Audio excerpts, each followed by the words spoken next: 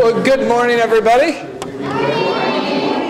I can actually hear you this way. That's kind of nice.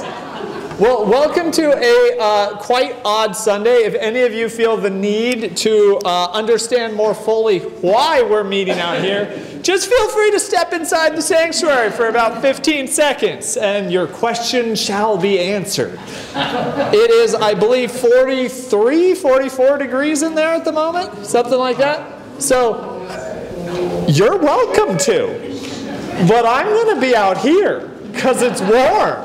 So, it is a little nice and a little cozy today, but I think that's fine.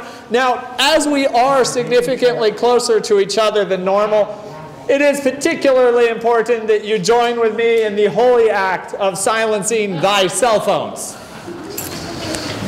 So, but if you could also join, and you may stand if you wish, but it is a little odd situation of spacing. But if you could join with me as well in the call to worship. Good morning. The Lord is continually creating something new. We are all part of that creation, renewed, redeemed, and beloved.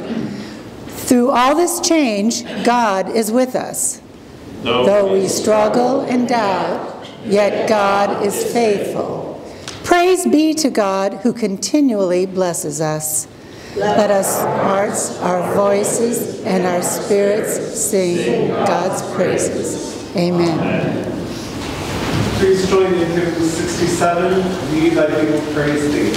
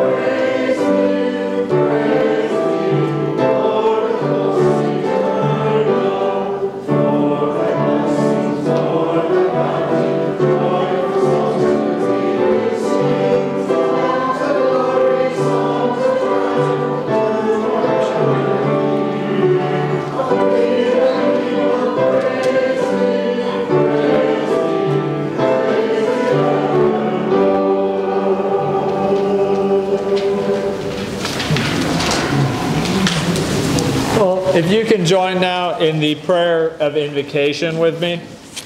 O God, you offer us so much. Forgive us for sharing so little. You have called us to your ways. Forgive us for ignoring your call. You have given us the gift of family.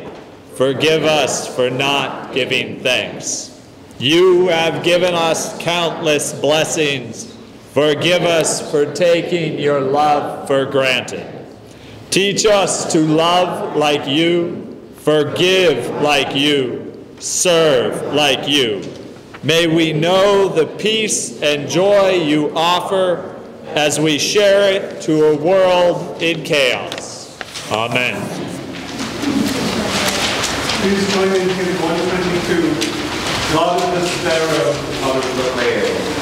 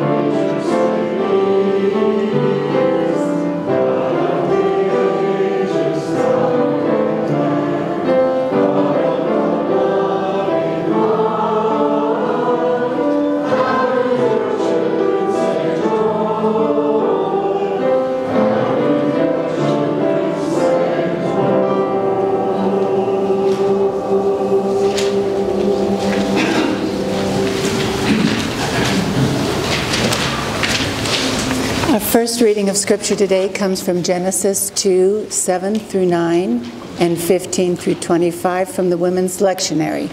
Can you hear me okay? I have to speak up a little more? All right. The sovereign God crafted the human from the dust of the humus and breathed into its nostrils the breath of life. And the human became a living soul. And the sovereign God planted a garden in Eden in the east, and there placed the human whom God had formed. Out of the ground the sovereign God made grow every tree pleasant to the sight and good for food, and the tree of life in the middle of the garden, along with the tree of knowledge of good and evil. The sovereign God took the human and settled it in the Garden of Eden to till and tend it. Then the sovereign God commanded the human, "From every tree of the garden you may eat freely, but the tree of knowledge of good and evil you shall not eat. For in the day you eat from it, you shall surely die." Then the sovereign God said, "It is not good that the human should be alone. I will make it someone to rely on as its partner." Then the sovereign God crafted from the humus every creature of the field and every bird of the skies, and brought them to the human to see what it could call them. And whatever the human called every living soul, that was its name. The human gave names to all the cattle, and to the birds of the air, and to every animal of the field. But for the human, there was not found one to rely on as its partner. The sovereign God caused a deep sleep to fall upon the human, and it slept. Then took one of its sides and closed up its place with flesh in place of it. And the sovereign God built the side that had been taken from the human into a woman and brought her to the human. Then the human said, "This time, this one is bone of my bones and flesh of my flesh. This one shall be called a woman, for out of a man this one was taken." Therefore, a man leaves his mother and his father and clings to his woman, and they become one flesh. And they were, the two of them, naked, the man and his woman, or the woman and her man, and were not ashamed.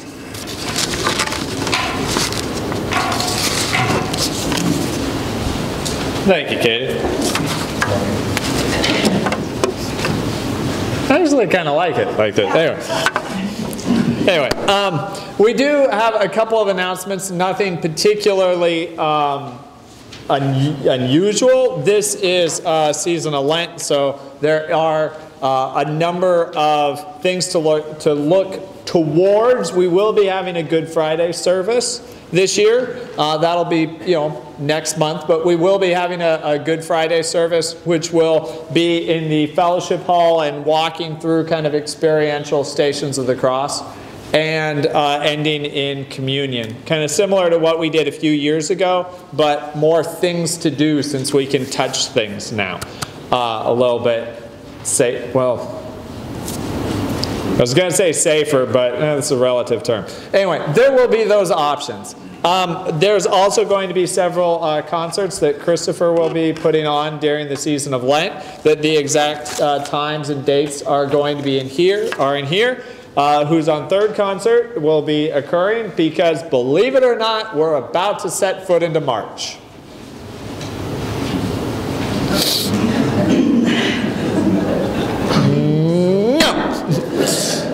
But we are, whether I want to or not. So, anyway, I believe that's about it. And this is not a permanent arrangement. We just legitimately, I spent 45 minutes trying to figure out how to restart the furnace, and we couldn't figure it out, and the tech can't get here until Monday. Okay, so next time I'll write the instructions down, I promise. That's the big lesson. It's not going to stick up here. But I believe, let us, as we prepare for prayer, let's take a moment and listen.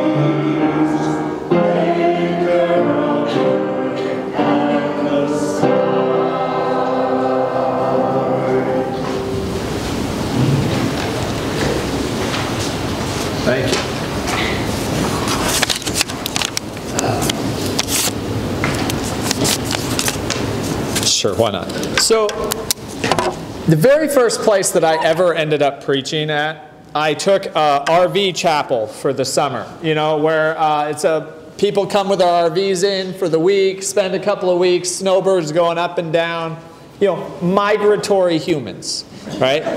Love them. It's phenomenal. And it was the absolute perfect place to cut my teeth with preaching, because you could completely and utterly mess up, and it would be a completely and utterly new audience the next week. So nobody knew that you were horrible at this. It was utterly amazing. But it also taught me to not particularly take compliments with a grain of salt. Okay? Because, yeah, knows this story. I know. So it was like this. It was a long, narrow, and it was here. And it was about me and Penny was the first row. And the only person that was there every week was one gentleman who would come in, sit down about where Penny is, and fall asleep during the pastoral prayer. He would sleep through the entire pastoral prayer, the entire sermon, and then without fail, I'd close in prayer. Amen. His eyes would snap open, he'd hop out of his seat, stick his hand out, and go, "Good sermon, Pastor." So, Penny, I'm counting on you to make me feel at home, okay? All right. But yeah, well, we do have some prayer requests coming forward. We have a number of people for Norma Clark, a friend of Leslie's, whose husband is on hospice, and for his comfort and his care, but for her strength as well, as she is walking with her loved one through this time and coming to grips with what that means and what that will mean. For her health, as she needs to look after herself during this time as well, we say, Lord, hear our prayers. We also want to lift up a very similar situation, but on the opposite of Wangeren's friend Stephen, who's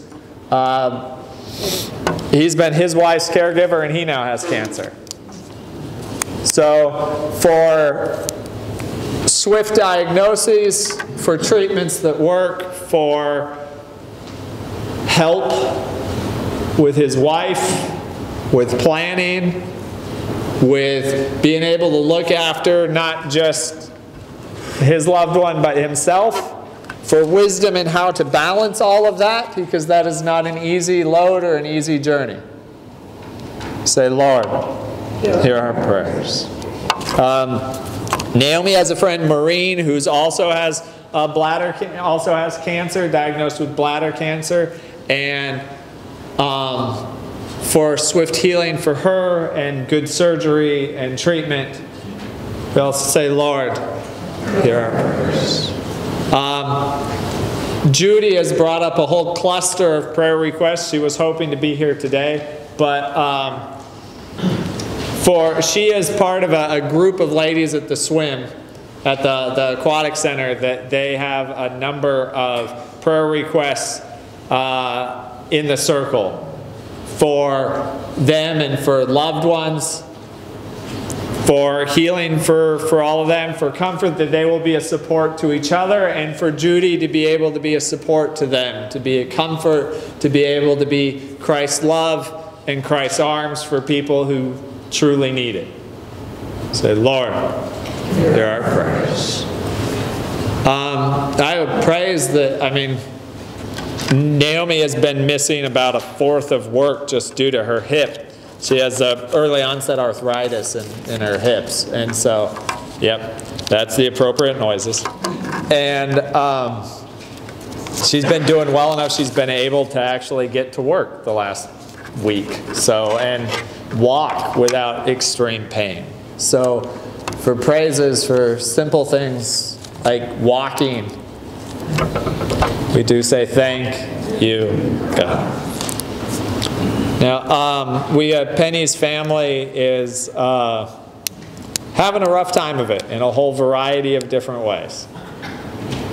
And for her children and grandchildren, the in-laws, the outlaws, the step-laws, and everybody in between. That they will have wisdom, they will have health, they will have comfort and guidance. Say, Lord, hear our prayers. Now, anybody? Yep. Jim goes in Wednesday morning for an ultrasound to find out if there's anything wrong with his kidney, along with everything else. Okay. All right, so for prayers that the ultrasound is accurate, that the doctors interpret it correctly, and that there's nothing wrong with the kidneys. We say, we say, Lord, hear our prayers. I love you, brother, but you've got enough going on. You don't need any more. That's for sure.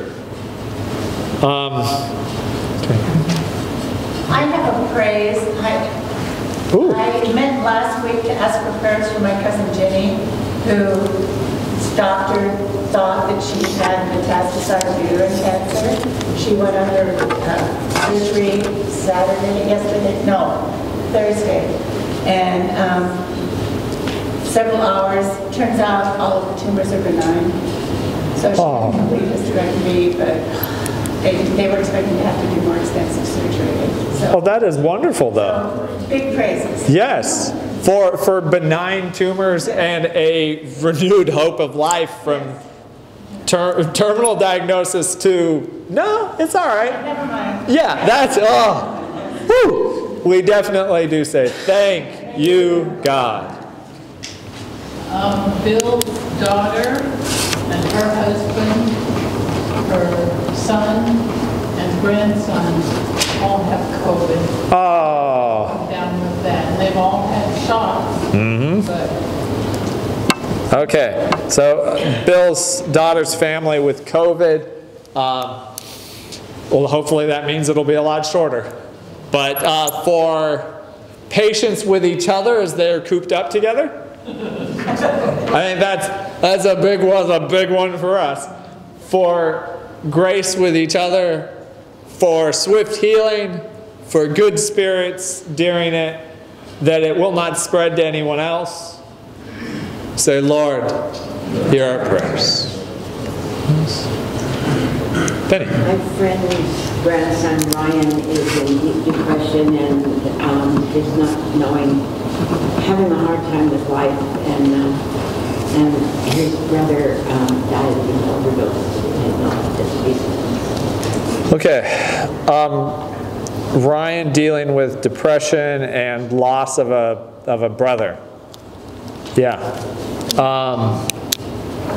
that there will be people who will be able to reach him in the pit that he finds himself in, that he will hang on through it, for him to be able to see better days. They often are there, but whether we can see them or not is a different issue. For healing, after the loss of his brother, you say, Lord, hear our prayers. Then let's take a few moments then in silent prayer, and I'll close us out in just a moment.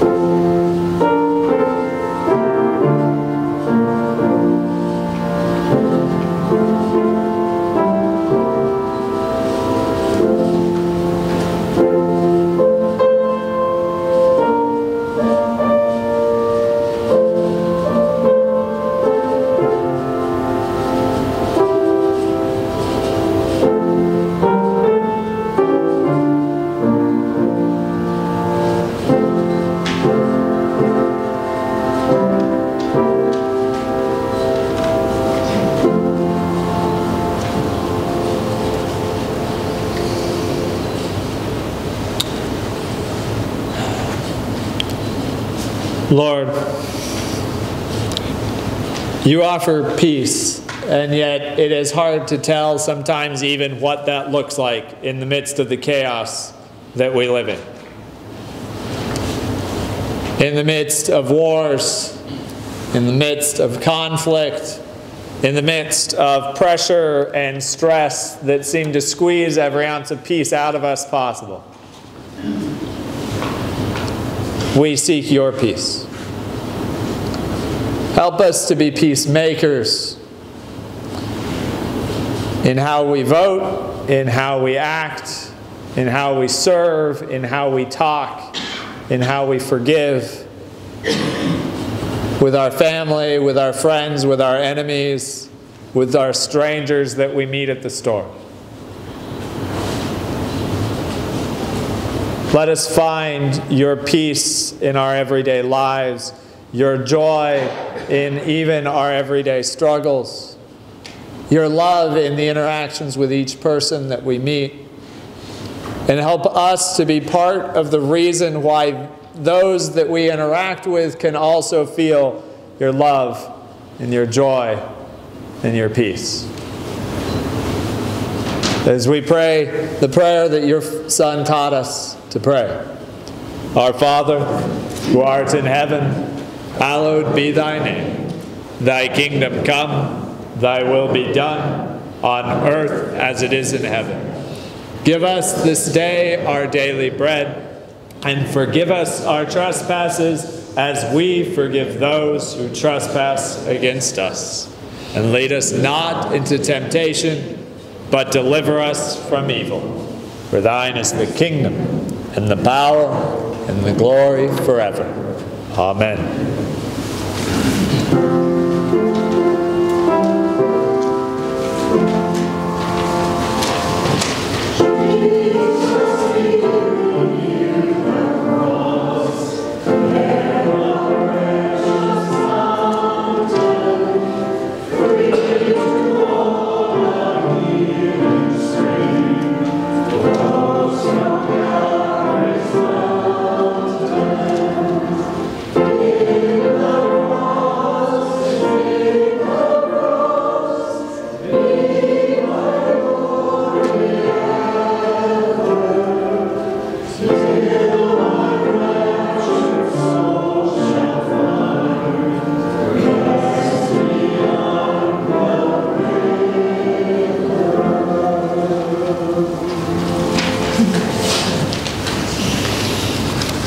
Our reading from the New Testament comes from Colossians 3:1 through 11. So, if you have been raised with Christ, seek the things that are above, where Christ is, seated at the right hand of God. Set your minds on things that are above, not on things that are on earth. For you have died, and your life is hidden with Christ in God. When Christ, who is your life, is revealed, then you also will be revealed with him in glory. Put to death, therefore, whatever in you is earthly: fornication, impurity, passion, evil desire, and greed, which is idolatry. On account of these, the wrath of God is coming on those who are disobedient. These are the ways you also once followed, when you were living that life. But now, you must get rid of all such things: anger, wrath, malice, slander, and abusive language from your mouth. Do not lie to one another, seeing that you have stripped off the old self with its practices and have clothed yourselves with the new self, which is being renewed in knowledge according to the image of the Creator. In that renewal, there is no longer Greek and Jew, circumcised and uncircumcised, barbarian, Scythian, slave and free, but Christ is in all and in all. The word of God for the people of God. Thanks be to God.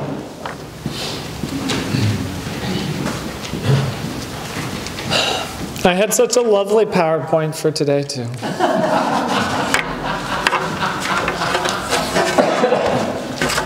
Just pretend.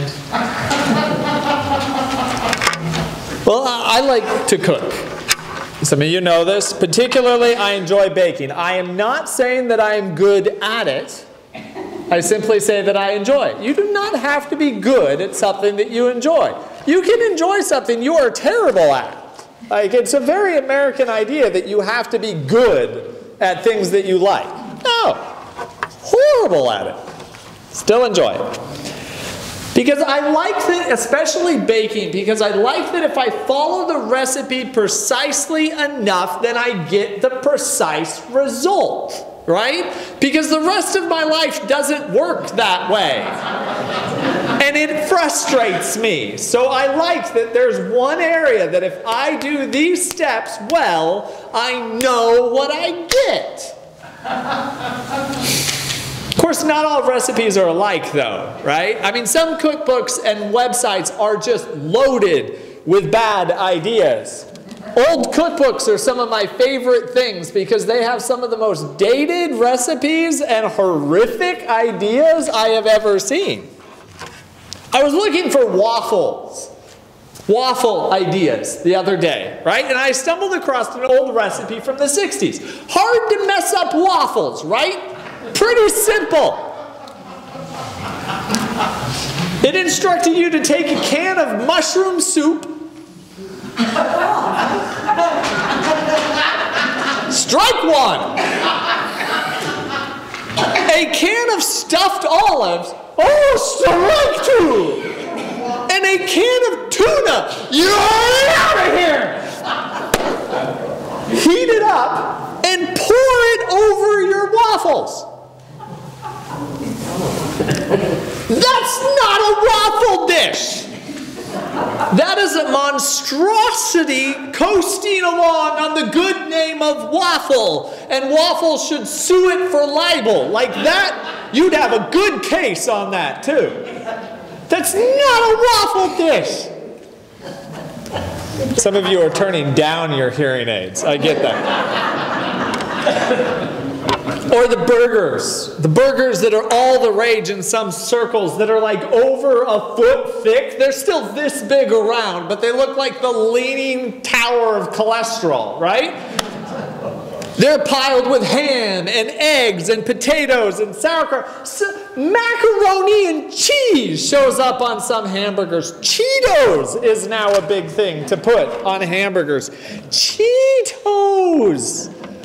Basically anything they can cram on there to the point where you can't even tell if there's actually a patty somewhere in this mess or not. And I certainly would not identify any of that as a burger. It looks more like the tragic result of a Safeway truck crashing on the highway and everyone just grabbing whatever they could out of the debris. More is not always better. Sometimes more ends up hiding what actually matters, what makes the dish special. And you can't just take away random things either, like crustless pizza.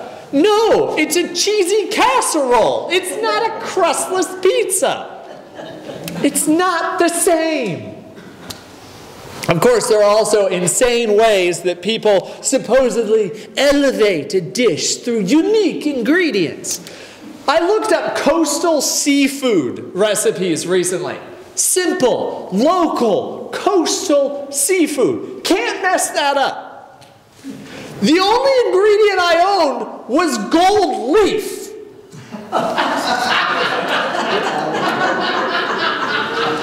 How is that a thing? Everything else was smoked sea urchin, sturgeon, caviar, grated truffle, and spices I have never heard of in my life, and I'm pretty sure they made up. Does piling on expensive ingredients without any reason or rhyme actually help? I mean, I can't imagine that little $500 bowl of urchin guts actually tasted any better than smoked salmon or good clam chowder. Now I'm hungry. No. I had a picture to show you. if we were in the sanctuary, of a full-size turkey that some cooking site had encased completely in gold foil and was trying to say that this was the best way to cook turkey for Thanksgiving. No, it's not. I mean, no, it's not. Objectively, it's not. And I mean fully. A recipe to be successful needs to allow what makes that dish special to shine, right? And that usually means more simplicity rather than less. A good roast does not need 1,000 ingredients, right? It needs maybe a little salt to spike the natural flavor. Maybe some mushrooms to soak in the beef broth and help it retain some moisture, right? Maybe a few herbs to accent it, to help make the star of the dish shine even brighter. Things that don't overshadow it or replace it, but lift it up.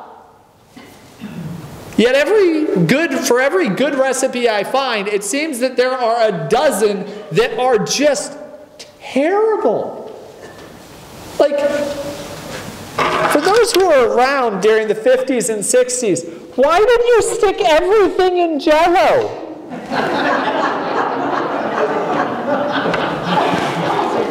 Carrots in Jell-O's not bad, but broccoli and ham?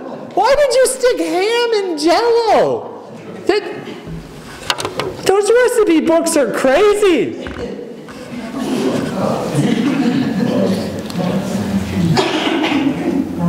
The Thanksgiving dinner, complete with peas and stuffing and mashed potatoes and turkey in Jell-O. Really? What evil is this?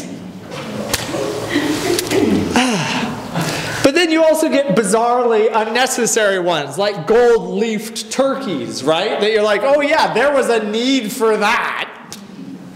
Or you get ones that try to add so much stuff that it drowns out what actually made you like the dish in the first place, like the foot-high hamburgers that nobody could eat to save their lives, and would probably kill you if you tried it. In religion, you were wondering when I'd actually get to the analogy, weren't you? I know, it's legitimately half the sermon this week. I hope it's worth it.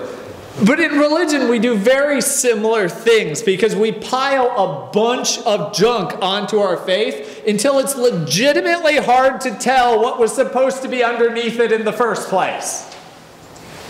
Is organ music required for Christianity? Is drums? Is being white? Is being American? All of these things are expectations that get piled onto it sometimes that have really no business being there.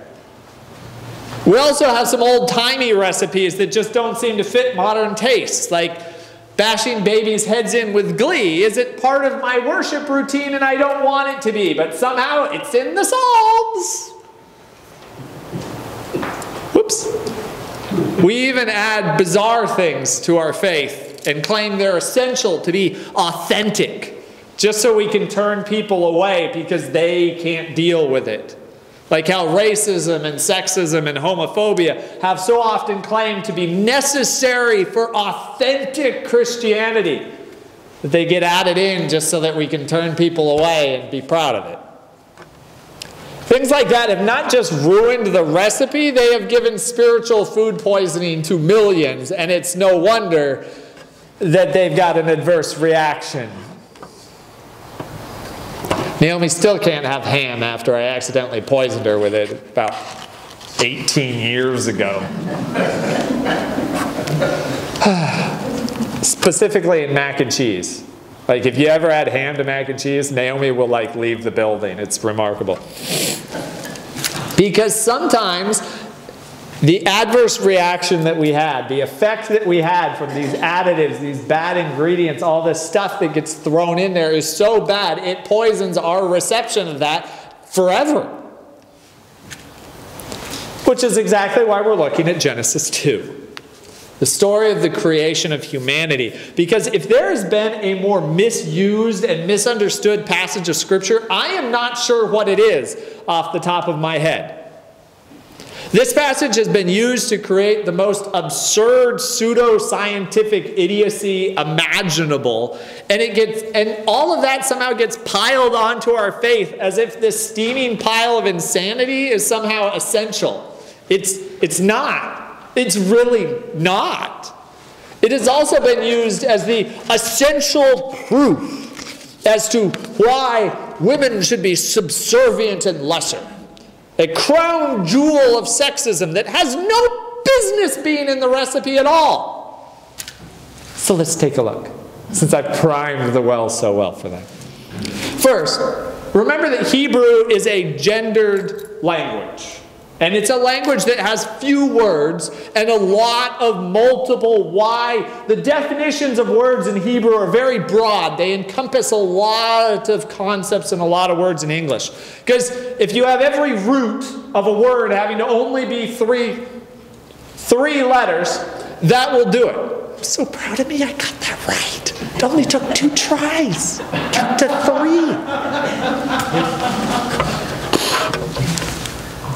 But Hebrew is also a gendered language, with every chair, every twig being male or female by necessity of language rather than an actual gender attached to the object. Right? The passage we've read in today tells how God spoke, and God's breath, air, spirit, life essence, all the same word, all the same concept, went out. Because that's what happens when you speak. Is wind comes out, breath comes out. This spirit, same word translated differently, went out to shape and form creation. And while walking on the ground of this creation, the Adamah, the soil, the Adamah in Hebrew, God created something new. God gathered the Adamah and spoke again. That same breath, that same spirit, shaping the Adamah into something new, into an Adam, a human. From the Adamah came the Adam. From the soil came the person. No gender is implied at this point, beyond what is required by the language. It is an Adam, a little dirt ball with God's Spirit in it. And if I have ever heard of a succinct definition of humanity, a little dirt ball with some of God's Spirit in it, it's pretty good, actually. That's not bad. That's not bad. They might say scum, but you know, dirt works too. Depends on my mood and the person, but I'm working on it. But God had built this Adam for companionship, and no one could be found. So God took one side, one half of the Adam, and made a new one, a different Adam. And here for the first time, once God takes, fortunately, the very first anesthesia recorded, because he puts the Adam to sleep and then rips them in half. Thank you very much. Appreciate that. I'm sure they did too. And from that, now for the first time, gender enters into it because new words show up. We have ish and isha. We have man and we have woman. An entire side of the human pulled off. Half of it pulled into male and half female. We grew up reading it as ribs. So if you're wondering where the ribs went, right? Well, you took a rib from the man and then you grew it and look, and yes, it's because the women are small, just a fraction of the man. It's not in the text. It's nowhere in there. It has never been in there. Not ever. It's not a thing. It's side. Okay? But the reason why we grew up reading it as ribs, the reason why we grew up hearing it told that women are just a small part of a man, is not because it's in the text, hear me clearly, but because sexist men have been left alone to translate the Bible for hundreds of years. Okay? That's it. Sum total of reasons. That's it. Nothing else. There's no grammatical reason for it. There's no lexicographical reason for it. There's no theological reason for it. There's no textual reason. There is nothing except rampant sexism by the translators. It's not there. An Adam, a person. Two people. Hey, check it out. It's like they're meant for each other. Because they came from each other. And we've known that this like rib thing wasn't the point. Because this story is also where we get the concept of our other half that we talk about. We know it's a half. We know it. We talk about that all the time, which, granted, there is no theological or biblical basis for that either. But that's a different issue. But this creation story was never meant to provide a basis of subjugating anyone. It's not in there. Period. We've piled that on like mac and cheese poured over a burger. Or probably more accurately, like tuna fish and a little bit of olives and mushroom soup poured over some delicious waffles. Doesn't everybody love that? No, I'm no longer hungry. It's a miracle. Who knew? Rather, the recipe for a human that this passage was meant to tell is one of interconnectedness. It tells how we are made of three things. We are made of the Adamah. We are made of the dust. We are connected to the world that we walk on because we are made from it. We are part of it. We are made of God's Spirit, that we are connected and empowered by the ultimate Creator to create. And we are made of each other. We are connected to one another. We are part of one another. And even in death, we retain those connections. We continue on in the hearts and minds of the people that we were connected with here on earth. We return to the dust, and our spirit returns to be with God, where it came from. That's the recipe. That is the basic recipe of human connection. It is literally built into our creation.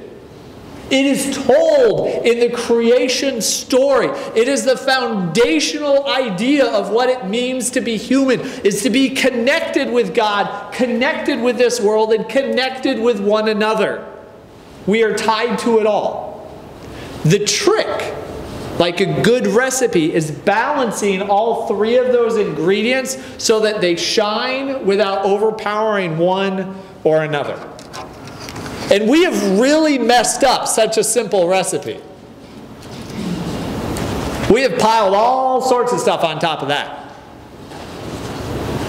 Fortunately, one of the most powerful things that Jesus does is to show us what the recipe is supposed to look like for human if we use good ingredients in the right ratios. He is the recipe of human.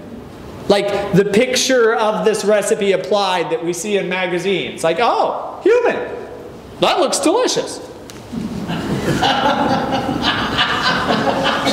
That's poor wording. Good thing it's not Communion Sunday. But humans, Adams, were meant to be like Jesus. That is the recipe. So Paul recognizes this as well. In Colossians, he reminds his readers of the connection that they still have with Christ through God, and reminds his readers of all the unnecessary ingredients that they are trying to keep adding to the recipe. And he says, simplify it. Cut out the things that you don't see in Jesus, but you do see in you. Cut out the greed, cut out the rage, cut out the slander, cut out the lying, cut out the abusive language, so that the recipe, so that we can be renewed to look more like the image of the original recipe, so that we can look more like our Creator. So often we focus on what separates us from each other, and both in the good and in the negative, right? We focus on Because there's a lot that can be different. A pumpkin pie can change radically if you add 1/8 of a teaspoon of cloves or not. Right? Like radically change. But you can still have a good pumpkin pie with or without cloves. It just changes. The root of the recipe is still there, and it's still being elevated. Sometimes we focus on whether you should add sauerkraut to pumpkin pie, and the answer is no. We will draw the line firmly. Methodist is a big tent church, but I draw the line at, no, not really. But we can also focus on whether we have cloves or not. And the little tiny details that are still good, but they add up. They make us unique. That's fine. But it's never supposed to be what defines us. It isn't what makes up our recipe. Those little differences aren't what makes us human. It isn't what makes us valuable. It isn't where we draw life from. Our defining characteristic from the first moment that a human showed up is connection with God, with the earth, with each other. That's it. This Lent, let's take a look at simplifying our recipe so that those three things get amplified, get elevated, rather than buried under a mound of stuff that isn't necessary, even if it claims to be gold leaf and caviar.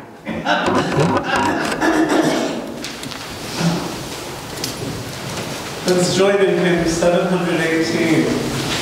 Lo, he comes, his cloud descending.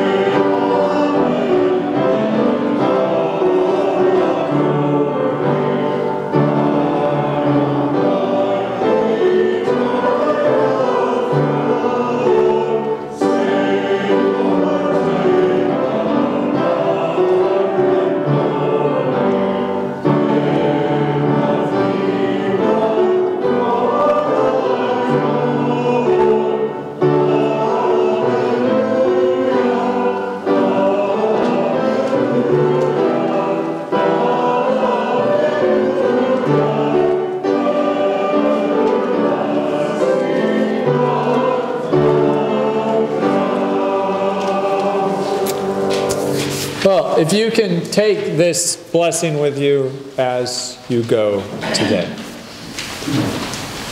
May you know the recipe of Jesus.